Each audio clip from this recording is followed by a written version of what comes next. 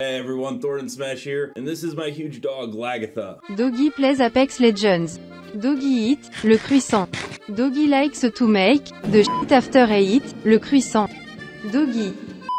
Hey everyone, Thornton Smash here, and today we're going to be talking about the brand new artifact currency that is coming to the game. Not only that, there are 5 more artifacts coming in, and it's going to be a while before we see some heirlooms again for our main legends that, came from season 12 and on, and we're going to go over the sad fact of that as well. We're also going to go ahead and give out some of these skins for the collection event. All you guys got to do is like, comment, subscribe, as always, and you are entered for a chance to win. But without further ado, let's talk about the state of Apex Legends and its heirlooms going forward. So Apex Legends is moving in a very weird and odd way, and actually the more I think about it, no, it's not odd or weird, it's just very electronic arts related. Anyways, most of you might have heard the other day, Osvaldatori did say that there is a new type of artifact currency coming out. He let us know that they're going to be called exotic shards, and they can be found in Apex packs coexisting with heirloom shards. You can also purchase them directly. I can only imagine how expensive this is going to be. And they can also be used to redeem Apex artifacts and reactive weapon skins. Now my question here is he talking about the upcoming R99 Ascension Battle Pass skin, which we do know is going to be for Season 21 with a list of challenges?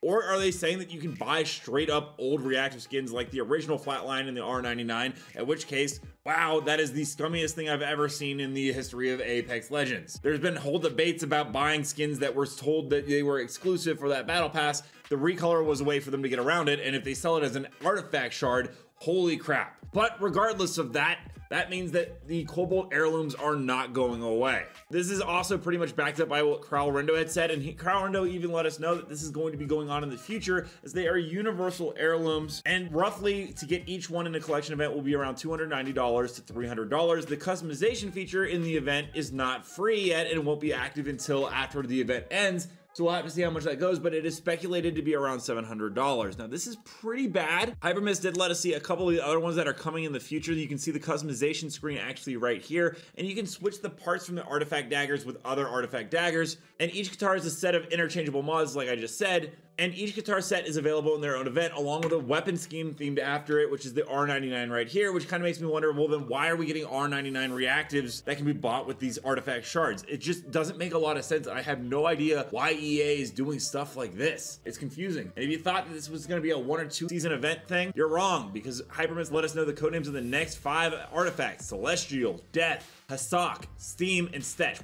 What does Stetch even mean? God, I bet it's a really, really ugly one. Regardless, this is absolutely horrendous because it means we're not going to be getting these legends heirloom anytime soon. Mad Maggie mains, Newcastle mains, Vantage, Catalyst, Ballistic, and Conduit main is the newest one, and Alter as well when they come next season, which we'll talk about in a second, are going to be waiting quite a while to have any developed lore with an heirloom, because something that you guys should remember is that heirlooms aren't just a cool cosmetic, which, I mean, they are for the most part. They are overpriced, but it was a way to add lore to the character. With Wraith Kunai, we got a whole heirloom lore story. Pathfinder's Fight Night with the boxing gloves. Bloodhound's axe being gifted by his uncle Artur. Like, there's so much cool nuance in the original heirlooms, and now we're just getting these things, as we see with the Cobalt heirloom artifact dagger, that just have no relations to the legends. Yeah, you can wield it on any character, but it's just completely soulless. At least the Buster Sword, I will say, was cool because it was related to Final Fantasy. This just makes me question, like, why Apex Legends decided to switch to this. Now, if you're a fan of prestige skins, which, I mean, I personally not, because it's a first-person shooter, but if you are and you get the cool dive trails, those are still coming in.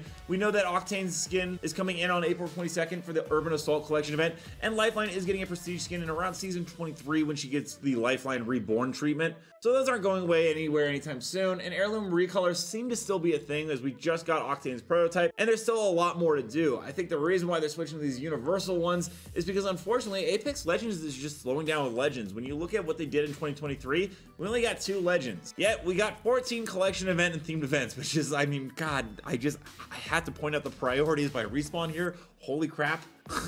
But regardless, yeah, so we got 2 legends and 14 collection events. So you can only sell so many heirlooms when you're only releasing so many legends at a time. So this makes sense why they're going to the universal one. Overall, though, I gotta say, maybe you just can give us a collection event and not expect us to spend our bank on it. Now, we haven't gotten a new legend so far in 2024, but we are getting our first one that we know is going to be Alter, that you can see here. Most of you have learned about her abilities from Oz, They can remotely interact with a death box to claim one item, cannot be armor. They have a tactical void passage, which creates a portal passageway through a surface, and a void nexus, which creates a regroup point that all allies can remotely interact with to open a phase tunnel back to that location. And Alter has a little bit of weird lore if Oz is correct about his information. Apparently the background of the character is Asian, Chinese most likely, trained killer since she was a kid. Her team of mercenaries betrayed her, turning her rogue. Parents got killed, turning her insane. Can dimension travel, seeking horizon to force her to help. All that sounds very odd and convoluted, I'm not gonna lie, and also kind of bland at the same time. Like, team of mercenaries betrays her, turning her rogue, and her parents got killed, turning her insane. So she's basically Batman and Deathstroke. I don't know, I'm just not that hyped behind the lore of the character. And the more I think about it, I think Respawn's priorities have definitely taken a huge shift. As you can see, there are a lot of bugs in the game right now with the whole breaking of the game this week, but we also know about the Respawn layoffs. And they laid off a number of the narrative leads, and it kind of makes me think that the reason that they laid them off was because they knew they weren't going to be doing regular heirlooms anymore, and so they didn't need to develop the story of the characters. At least that's my crackpot theory. I mean, there is still some good stuff. Apparently, according to Carl Rindo, Solos is on the way along with a quad players game mode. And overall, I'm excited about some of the game modes they're coming out with. I wish they would fix kind of, you know, the base core of this game because it does have a lot of issues still.